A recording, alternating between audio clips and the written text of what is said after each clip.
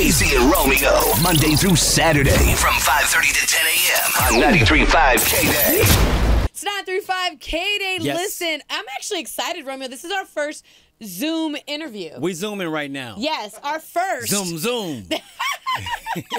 But listen, first of all, we want to say congratulations. Felipe Esparza is joining us today. And not only are you joining us, but you are making history, as a Latino on Netflix. Let's talk about it. I'm so proud of you, by the way. Thank you. Yes, I have two specials, not just one. Uh-oh. Spanish and English. Bad Decision and Malas Decisiones. For people out there who don't speak English or don't speak Spanish, there's two of them. Or if you want to learn the lingo, watch them both and compare them. Learn how to speak Spanish. Now, look, a lot of people make bad decisions, but Yes. this bad decision was great for you, Felipe Esparza. Trust me. Definitely great for you. But before we get into talking about the show, how you been holding it down, man, through this pandemic? It's been tough, man, because my son has been using the computer all day for classes on Zoom. Yes. My wife works on Zoom. I got to do my podcast on Zoom. By the time it's late at night to watch porn, the computer's too hot. What you have a wife for? Exactly. You don't need that, cabron. The computer's too hot. And my wife, she does all the homeschooling at home, Yeah. Like the principal, the dean, the guiding counselor, she has the MBA. I have a half a GED. Like I completed, but didn't mail it. So I got to be the janitor of the class. Oh, Janitor. my God. Wow, you I'm are like the fool. custodian, bro. Wow. I'm the lunch lady at the house. And it's sad because whenever my son doesn't want to do his homework, Yeah. my wife looks at me like a real teacher and says, "You want to be a loser like that guy outside sweeping? You want to be a custodian?" But at least she said doesn't say you want to be like your dad. Right. Hey, Felipe, I want to ask you, how much do you miss being at the Dodger Stadium about now? Come on, them Dodger games. How much do you miss that? Man, I miss being at Dodger Stadium. I miss being at left field pavilion with the real crowd. Because left field pavilion, people don't know that we don't have seats over there. It's all benches. Like everybody has a nice chair. Like people don't know. Like when people come from out of town and go to left field pavilion, they're looking for their seats. No, bro, there ain't no seats, bro. It's a big bench. And y'all gotta just sit your ass on it. And don't stare at bald heads, okay? Look forward. Watch the game. Don't watch the people. Watch the game. Wow. Got to stay focused on the game so don't get your ass whooped. I understand, Felipe. So let's talk about this. You went to TJ before you did this new special. What was the purpose for that? Because I was doing stand-up comedy here in LA and San Diego, Riverside, Pomona, Colton. But a lot of the people that were coming to the show, they were also English speakers. And whenever I messed up a word, they laughed because they messed up that word too. And they thought it was funny that I was messing it up. But when I got to Mexico, whenever I messed up a Spanish word, they heckled me and said, "Hey, habla bien, güey. O vete para atrás a tu país." They'll tell me, talk right or go back to your country. Damn. Hey, man, when a Mexican guy tells you go back to your country, it's serious. Now, in the special, you talk about missing your dog when you're out partying. First of all, I'm a dog lover. I have my fur babies. What kind of dog did you have? Yeah. I have two pet bulls. My man, there you go. I got a blue nose. Yeah, man, I have a blue nose. They're rescue dogs, they're over there sleeping, keeping me chilling. Oh, my God. How cute are they? I love it. Yeah, man. They came in real bad. The one on the right, Henry, his name is Henry Chinaski. That's Charles Bukowski's pen name in all his books. Yeah. But somebody dropped off Henry at the shelter, and he was bleeding from his groin, and then a bunch of bumps, and he was bleeding. Like somebody just tied him up at the shelter, and they felt bad. A woman picked him up and took him home, and I said, "You know what? I'll take care of that dog." But you feel bad when you have a dog because it's not like when you have a kid, if your son is sick, you still go out partying, eh? You're gonna be all, it's just a toothache. You're gonna be all right. Yeah. But an animal, man, you keep thinking about it, man. My dog's on life support right now at home. I should go home. Right, exactly. That's true puppy love right there. You know what? The hell with the kid. I'm gonna get home to my dog. Wow. All right, let's talk about this. Speaking of family, is it difficult, like telling stories and telling jokes about your family? Ooh, It's difficult yes. because I talk about domestic violence on my joke. I talk about a night that I don't know. Hopefully, not a lot of people have witnessed their father come home in a drunk, jealous rage and wakes everybody up and becomes a battle royal against Andre the Giant. But when I talk about domestic violence, some people, I don't know if some people are gonna take it like I'm promoting domestic violence or you're talking about domestic violence.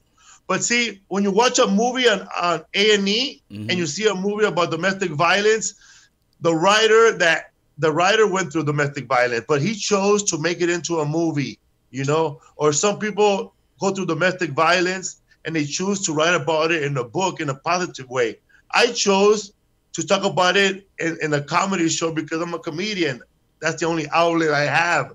I don't know no other way to talk about it. I know that's my healing way. Yeah. And my brother and I, we talked about this last week on the podcast, and it took us 40 years to talk about this that happened to us.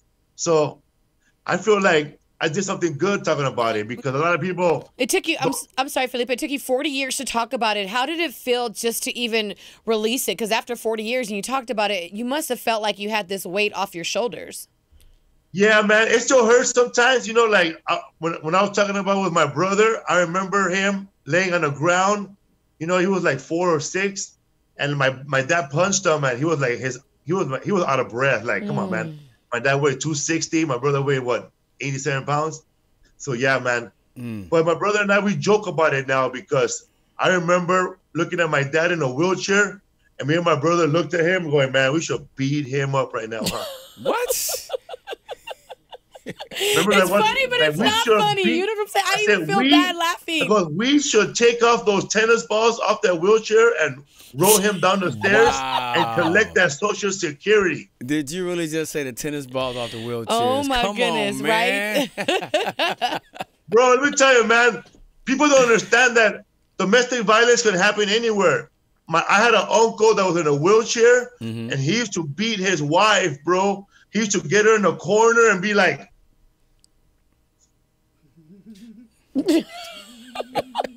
I don't know if there was audio with that or not, but it was like, I was like, what was that? What? I just saw the motion to a hand slap. For real, bro. And my uncle, he was in a wheelchair, and he used to have sex in a wheelchair, bro. Oh, really? Like, my aunt will get on top of him, and then they'll push him down the stairs. Oh my God! I don't even want to. That's horrible. No, I get it. I got saw the visual. vision. Yes, we saw the visual, bro. So that's how For it real, happened. man. Some people will look for hotels. My uncle will look for fire escapes. I'm done. I'm done with your ass. Felipe Esparza doing the Yes. most. Has there been a bad decision that you didn't tell us yet or haven't talked about? Oh yeah, bro, man. Uh-oh. Give us the exclusive, Felipe. Friends and I, we were in spring break, but we didn't go to college, but it was just spring break.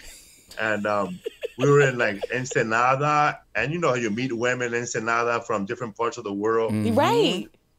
And then, so I thought, like, well, this is cool. You know, this chick is, I should have thought about it first, when she beat me in an arm wrestle.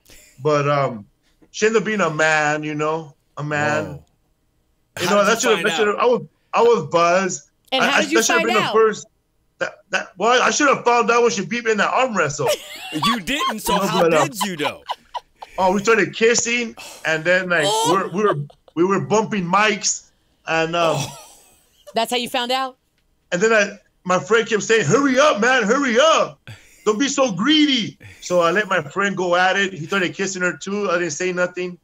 Then on the way home, my friend was crying, driving. He said, "How come you didn't say nothing?" Because now I know you can keep a secret, fool. Hey, it's like Tupac said, it ain't no fun if the homie can't have none. Well, depending on what that is. Right, exactly. 'Cause I don't think that homie wanted that. But listen, I got to ask you, if you have to choose between one of these two comedians, who would it be, Richard Pryor or George Carlin? I would say Richard Pryor, man. Okay. Legendary right there. You already know that. You already know that. Man, oh man, he set the bar really, really high. They're both great, but you got to go with the realist. You know, Richard. They both started off. They both have the same careers, similar but different lives. Richard Pryor started off trying to be like Bill Cosby, and then he found his place when he walked out of a show in Las Vegas, and he came back as the real Richard Pryor we know now. And George Carlin started off as an impersonator. You know, he used to imitate JFK. And then after JFK passed away, he couldn't do the impersonation no more. So he had to become George Carlin, what George Carlin is now. But I still choose Richard Pryor because he speaks to me, you know, especially his jokes about you can never get an ambulance in the ghetto unless you call up and say, 5 black people killing a white woman. Where's the body? Pull up real quick. Right? Cece and I want to pull up to your podcast. What's up with the What's Up, Fool? What's up, fool? What's up with the podcast? What's Up, Fool podcast. We just had Rob Schneider. We had actor Oscar Torre. And we have my brother who's living in a halfway house in Tijuana on the podcast. Really? No, you don't. Are you serious? How's that working out? I have my brother on the podcast, and he tried to hide with the camera. Right. But I started looking around, and I said, wait a minute, man. There is too many quotes here.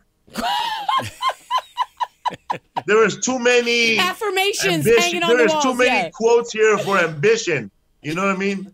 Wow. Once I started noticing positive quotes, and I saw a bunk bed, I knew he was in a halfway house. Wow. But he's doing good. He's been sober 6 months, 8 years. Oh, wow. Not bad for a guy who had 10 or 15. Not bad at all. Right. Let me ask you. I got to ask you, now that you have 2 specials, the first Mexicano, you know, to have an English and Spanish comedy series on Netflix. Now you have Spanish and English. I have to ask you, because I love Netflix. Do they give you free membership, Felipe? Be honest. Let me tell you, man. No. Oh, what?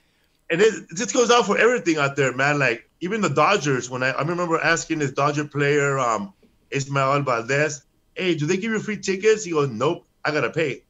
No And way, that goes for everybody out there who's listening, man. The radio station is giving a limited amount of tickets to promote the concert. And you're not caller 316, you ain't going to get it, eh? Thank you for saying that, because everybody thinks that we have the hookup and we can pull these tickets out and just give them. And it's like, no, we have rules to abide by. And also, stop walking up to Cece and Romeo when they're doing their normal lives, shopping around at the grocery store, and saying, how come you never pick up my line? We don't know that. Yeah, I'm just in Northgate minding my own business. You know what I'm saying? No, I'm at Walmart going shopping. I'm just trying to get my groceries at Walmart, man. For real, for real. All right, I got to ask you this, Fluffy. I mean, see where I'm going with this? I got to ask you this. You and Fluffy, is there real beef? Oh, no, it's not real beef. When I did the podcast with that guy, he wanted to promote the podcast, and like I was talking about, you know, and then I was talking about other stuff, and he did what he had to do to promote his podcast, and it's working. So hey. Oh, that's so. Listen, see, it's like when I got stuck on an article the other day. It said Costanza sues Seinfeld. So I went over there, and I thought it was George Costanza suing Seinfeld, but no, it was a guy named Michael Costanza who was suing Seinfeld because they thought he was saying that George Costanza was taken from his life. So I got duped. I gotta ask you, because I love the series and I watch it, but I want to know, like, is there going to be a new season of Gentified in the works, and will you be on it? I know that we're dealing with COVID-19 right now, but you know, we got to be creative, and people love Gentified. And honestly, Felipe, people love you on Gentified. Like, you are the comedy on that series. The face. Yes. Yes, man. I really love that show too. I like the way that came out. I didn't like the way that they filmed me from the side. You know, it's not my whole gut, but that was still good. Really? That bothered you? I was like, I told the director, man, hey, I'll do it, but don't film me from the side. Oh my God! I feel you. Don't film me from the side either. I said, don't film me walking away, getting up, picking up something, looking up. You know, I don't want to see all this. So You know what's embarrassing about doing that show? What? When I went to go get fitted for the costume, Mm-hmm. I was wearing the same clothes they were giving me. Oh What? my God. You were It's the like you character. going in- You are the character. It's like you going in for Romeo and they have the same stuff you're wearing. Like, oh wow, I was meant for this role. Like, And when I was leaving, security guard called me and said, "You gotta take back your clothes. These are mine, homie." Felipe is too much. Listen, the special, Felipe, will be released in 109 countries, and it's in 109 countries. Can you Crazy. tell us, like, how that even feels? Like, 190 countries. My bad. 190. Me siento muy orgulloso. I feel very proud, man. I feel like I accomplished something for myself because I try to set goals for myself, you know. That way, if I could get there, you know, I feel good. And I try to like compare myself to 5 years ago to see where I'm at. You know what I mean? I like And that. If I'm not where I'm at, I start hating on myself. Like, bro, you're a loser, man. You're going backwards. You don't know how to use Zoom, you know? I'm gonna tell you Yeah, right you gotta now, learn man. how to Look, use you've Zoom. accomplished so much. Like, what's your next challenge? What's your next goal you want to reach, Felipe? Right now, a friend of mine, comedian, actor from Mexico, Omar Chaparro. Mm-hmm. We're pitching a sitcom about him and I playing brothers, Wow. and we already had a lot of meetings with Netflix and all the other networks. So we're waiting for a yes or a no from everybody right now. Well, listen, I can go ahead and bet on Netflix. You know what I'm saying? Yeah. You seem to be, you know what I mean, the guy that got all the shows on Netflix. Why on. not? And we would definitely love to see a series like that. Definitely. Yeah, man. Or just be like Tyler Perry, man. Get that 60-90 deal.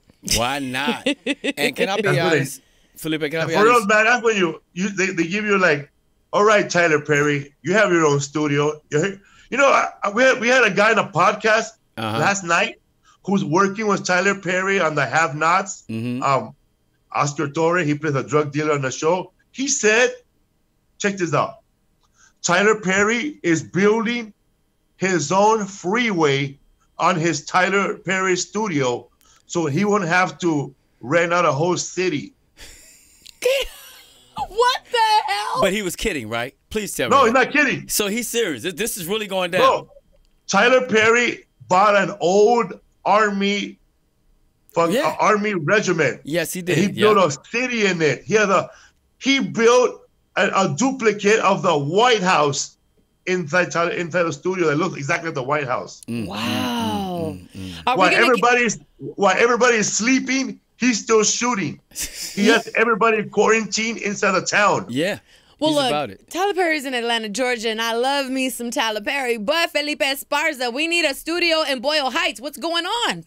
Man, I already live in a studio, so I'm done. I used to live in a studio. This guy. This guy is Hey, a let hot me tell you mess. something. First of all, we've done interviews and done a lot of Zoom interviews and stuff like that, right? You have the best Wi-Fi ever. Like, you are so clear. I'm tripping right now, dude. Yeah, you are. Are you serious? Thank you. Clear. Love it. I In look your like Casper studio. the Friendly Ghost. We want that mask, though. For real, though. You got to send I us look that like mask. Danny Trejo. I look like Danny Trejo in drag. Wow. I'm not even going to answer that. I'm Come on, just man. not going to Don't answer do Danny that. like that. Hey, real quick, they can buy those masks? Yes, you can buy this mask at Felipe's World Shop. Okay. They're $20. Most of the money will go for charity. That's my mom's name, Charita. This guy. This And, guy. It's a hot mess. You're a badass mask, man, because a lot of people are dealing with bad breath. These come with a little hole, and you can put some toothpaste in there, man. You can smell your minty breath. Nice. Hey, man, thank you so Yes. much for stopping by. You know what I'm saying? We appreciate it. You know what I'm saying? You're Zooming with us. Have fun at the house with the family. You know what I Thank mean? you. And much continued success, man. You definitely doing it big. Thank you, Felipe. As you know, a Mexicana, you make me so, so proud, and we salute you on making history on Netflix. So congratulations. Bad decisions. Yes, Let's man. do it. And I hope other comedians do it also. I don't want to be the only one. I hope everybody could do this. Also do a Spanish one, and we could all go on tour all over the world and get paid. Yes, let's Get that do money. it. Let's do Hell it. yeah. There it is. Felipe Esparza. We appreciate you, man. Come on. What's up, boo? Hey!